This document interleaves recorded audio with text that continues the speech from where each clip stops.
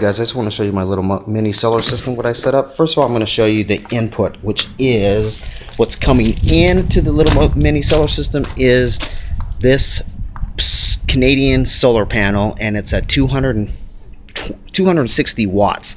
So that's what's coming in. That's what's powering this little mini solar system. Okay, so we're coming in, we come into the charge controller, which is this charge controller is a MPPT. You want to make sure you get an MPPT. This is a Chinese made charge controller. It's a EP Solar, but this one is a good one. Make sure you get a good MPPT because some of the Chinese ones are fake. Alright, you can see here that we're flashing and we are at full battery. This battery is only a 12-volt battery. Actually, these are two 6-volt batteries, but they're put in series. You got to make sure that you get your 12-volt batteries that are going to be, let's see if I can let you see. You want them to be 20 hours at, let's see, 225. You want your amp hours to be above 200 amp hours. Okay, so these are in. This is in series. Two 6-volt batteries to make a 12-volt battery. And this is the T105s, okay? And so we're making a 12-volt battery here, which I'm going to get 6 more batteries because I'm going way bigger. This is just a little test thing right here, okay? So we got the batteries. You need your batteries. You really only need 3 things for a solar system. You need an inverter, which is this 300-watt inverter. Only 300 watt because I'm only running my office. My office is like 125 watts to run. Okay, this is a 300 watt, so I got plenty of wattage to cover. Okay, and this will run just off the sun right now. You can see it's completely full. I can run my office all day long free. At night I can go with just these little 2 batteries that I have, probably about 8 hours, I think, around 6 to 8, maybe 10 hours. Alright, and that's being pretty conservative if I unplug a couple of things off the power strip. So what you need, 3 things. You need your inverter, you need your charge controller, and you need some batteries. And well, you need 4 things actually. Then you need your solar panels, something to bring in some power, okay? Something to charge the batteries, okay? And this charge controller does a great job because it's very efficient. It's not like a regular charge controller. The MPPT you definitely want to get, all right? And also you want to make sure with the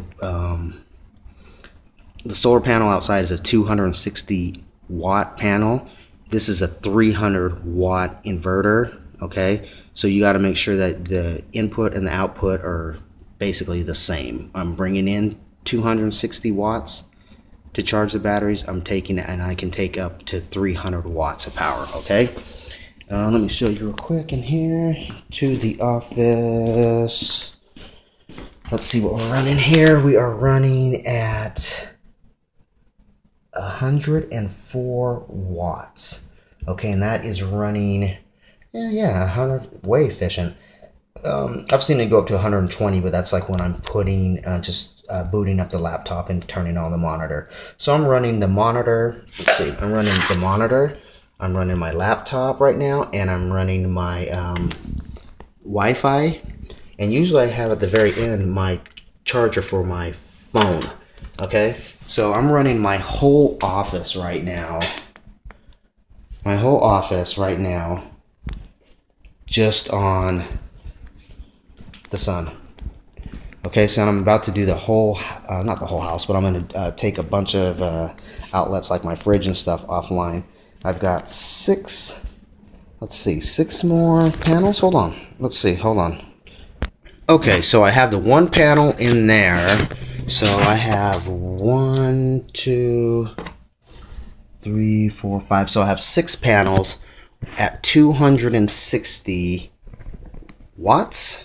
So it's like a 1520, what is it? What anyway? It's like 15 kilowatt per hour. Or no, hold on, no, it's 1500 kilowatt. Let's see, let's do the math. Hold on, I don't want to mess up. Hold on. Okay, yeah, so it's a 1560 So it's 1,560 watts, which will run a bunch of outlets in my house.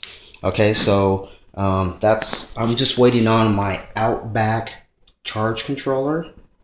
Or I'm sorry, I have my Outback charge controller. I'm waiting on my inverter. So I've got an Outback charge controller, which is a Flex 80. That's going to be able to hook up to 8 solar panels. 8 solar panels, which I'm only doing 6 right now. Then I'm going to get my inverter, my Outback inverter, which is on order now. That should be here any day. My Outback inverter, and that's a 24 volt inverter. Okay, so right now I have just a 12 volt inverter, but I'm going to go 24. I was thinking about going 48, but I'm just going to go 24. It's much bigger than this. This is just a mini setup. I'm going to have another 6 batteries. No, 6. Yeah, I'm going to have another 6 batteries and a much bigger inverter and a much bigger charge controller, which is the Outback charge controller. And that's what's next. So I'll show you guys that once I get it up and going. I just wanted to make sure so that you guys see this mini system right here is running my whole office. I'm off grid. I'm not paying anything for it. At night I can run it at night too. And I also got this little mini refrigerator right here. When I get my inverter, my bigger inverter in there, I'm gonna run that also. And yeah, that's about it, you guys. Let's see what the wattage is before we take off here.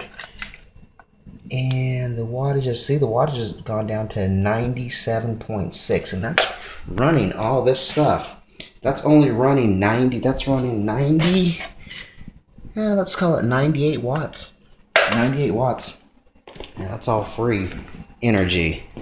Alright, so I'll show you guys one more time. This is the Samlex 300 watts inverter, and this is the EP Solar.